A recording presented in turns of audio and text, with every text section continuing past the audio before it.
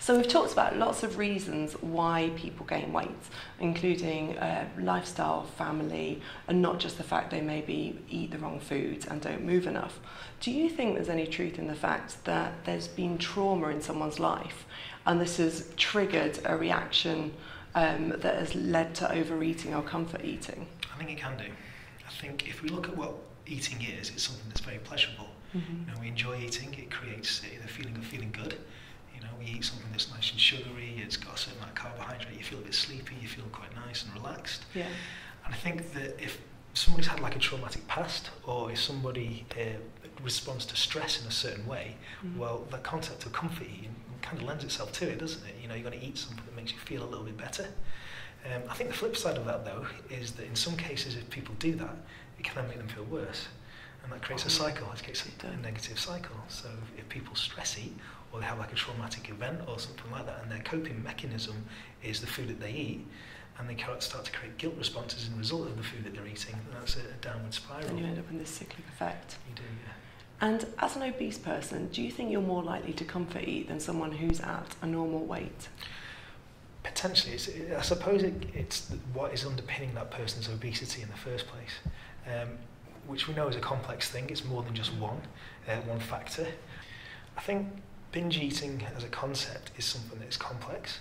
I think that somebody doesn't necessarily have to be obese in order to binge eat, but I think people who are obese are probably more susceptible to binge eating because of a loss of understanding satiety and understanding appetite. If we think that maybe obesity might have things that lead to it, like a loss of satiety, a loss of an over-receptiveness to foods. Yeah. What I mean by an over-receptiveness to foods, it almost tastes too good. So you eat something, it creates a rush, you want to eat more of it, and you want more and more and more, and you don't understand when you're full. Yeah. If that is how your body is responding to food stuff, you're more likely to eat more of it. If we couple that with like a psychological trait that's associated with all or nothing thinking, so you're either going to eat all of it or you're going to eat nothing of it, there's no in between, and as an obese person you have that trait. Some people do, some people don't, and that is going to set people up to binge eat. When people come to me and they want to lose weight, I found that they've come to a point in their lives where it's a real tipping point and they've really, everything within them has decided, that's it, I can't remain how I am, this is the changing point and I'm moving forward. Do you find with the people that you studied, they sort of fall into weight loss, or it's that definitive decision someone makes? I think the people that make a long-term success of it are the people that come to you in that position, where they realise that there's that tipping point, where they've gone to they've gone through a certain experience or a certain period of time, and they've reached their cut-off point. They can't be obese anymore. So, Dr. Dave, if we think globally, what's the most healthy country in the world and why? I think probably Japan. I think Japan is one of the healthiest nations in the world because of the food choices that people are eating. So what kind of things do they eat? Lots of fish, particularly Okinawa, lots of fish in Okinawa, some rice, vegetables, whole food meals that are prepared and eaten as a family, in an environment that's promoting physical activity, less, not industrialisation, but more movement as being part of the culture. Coupled with healthful food choices means that they've probably got one of the lowest levels of obesity in the world. That started to change in recent years, and one of the reasons why it started to change is increasing westernisation, fast food outlets. Fast food and processed food. Exactly. Increased transportation, reduced movement, and... one thing leads to another, next thing you know, obesity levels are increasing. So nations that have traditionally embraced like whole foods, embraced the family dynamic and embraced eating meals that have been created, less things that are automated, less things that are processed, less fast foods, have tended to be healthier nations.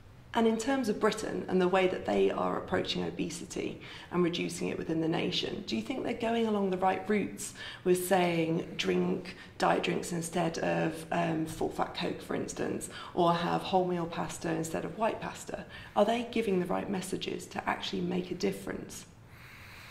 I think no, because it's centering only on food choices. It's centering on food choices that possibly aren't sustainable for a lot of people. So drinking sort of Diet Coke and Diet soft drinks, you're just swapping one thing for another. Yeah. You know, you're swapping one fizzy drink for another, and for some people that might give them a headache. You know, it's artificial sweeteners can give some people headaches, and some people it might even mess up their appetite regulation. What we need to look at is the lifestyle factors that are underpinning weight. So we need to look at movement, getting people out and about. We need to look at the messages we send around advertising foods about what is an appropriate meal, and what are the food choices that people can make that are costly, you know, that are cost effective.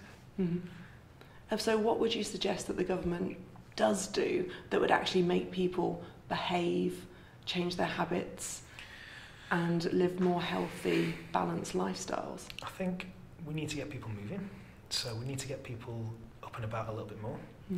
We need to look at messages around food choice from a very, very early age. You know, going into sort of primary schools and starting with kids that are very, very young, and having some education about what is an appropriate food choice for a certain meal.